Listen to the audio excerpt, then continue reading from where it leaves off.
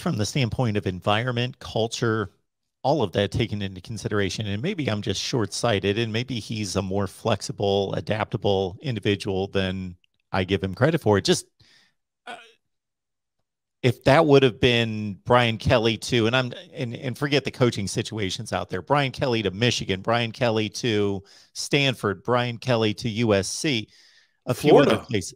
Florida, Yeah, Florida, I mean, even. yeah. Yeah, with the academic standards there. I just, when I heard Brian Kelly LSU, that's a marriage I would have never in my wildest dreams come up with. Of all the power programs, right? You know, the 15, 20 top, top programs, LSU would have been one of my last one or two that I would have seen as a fit for Brian Kelly. And you're talking about a guy that's from Boston, Massachusetts, that spent his whole career coaching in either, Michigan or Indiana or Ohio. I mean, that's it. And you listen to Brian Kelly talk, you look at how he dresses, you look at the things he enjoys. None of those are criticisms. It's just an observation. Sure. And then you think of, is that really going to fit in Louisiana?